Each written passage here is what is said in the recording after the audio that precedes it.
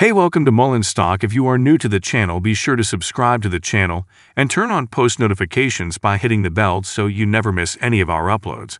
And also remember that this is not a financial advice video. Let's discuss Mullen. What an interesting day it was. I want to give you an overview of what I felt happened. We'll discuss some data points, shorts, data, and everything you should know. And with that, let's get straight to the point. So, Mullen closed 36.73% higher, a big day indeed. Its high was around 32.8 cents, and there was a significant trading volume of 138.49 million shares. The 37-day average is relevant here. The next significant thing for Mullen is the response from NASDAQ hearings or hearing panels, meaning whether they'll be sent to the OTC or if they'll receive a 180-day extension. I understand that many people were under the impression that once they received notice of a 180-day extension, the stock price will rise, whether or not there's a drop in the stock price. However, some people believe that there should be some news with it, perhaps not just a leak of information. So this is another very interesting day, especially based on the work done by Schwartz. Now let me quickly tell you about Schwartz. Schwartz covered approximately 1.12 million shares, with about 33.36% of free float shares being shorted. But it's very likely that the actual percentage is around 20% to 21% because their outstanding share count is incorrect. Overall, approximately 32.31 million shares were shorted.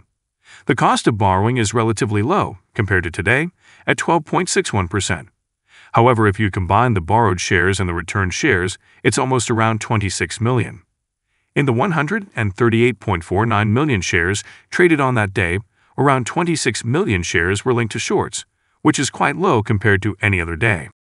Everything is happening during the actual purchase, so I don't know, maybe brokerage and market makers turned on the buy today, or perhaps there was some information that I'm not aware of, possibly some information theft.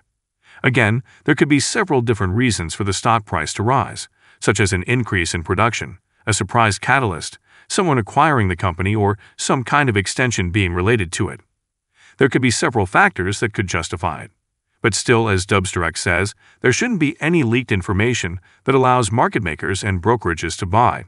As often in Mullen case, there's a spike in the stock price, but it often quickly drops. So as soon as they start holding these gains, I realize today is different. And if you look at what happened during Power Hour, there was a significant increase in trading volume and another spike. So whatever happened today was legitimate buying.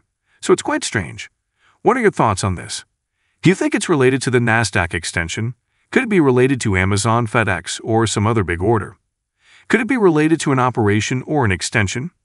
If you look at options activity, there was an increased demand for the $89,000 calls, while there were 67 inputs. So as I said, it was quite balanced. There wasn't any specific direction. If you look at calls for volume, there were 6,000 calls for the 50-cent strike price for the upcoming Friday. So it's clear that people are becoming more optimistic now. Currently, there's around 9,000 open interest at the 50-cent strike price, 3,000 at $1, and 514 at $1.50.